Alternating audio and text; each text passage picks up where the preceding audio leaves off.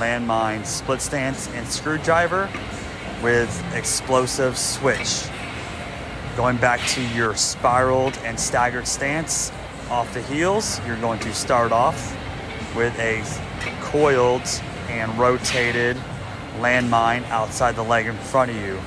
You're going to pause and load the ground once again off the heels, and then you're going to switch your feet fast and flip the short side over to the long side becoming short side. The bottom side must flip over fast with the feet. The feet must switch fast with the rotation and coil.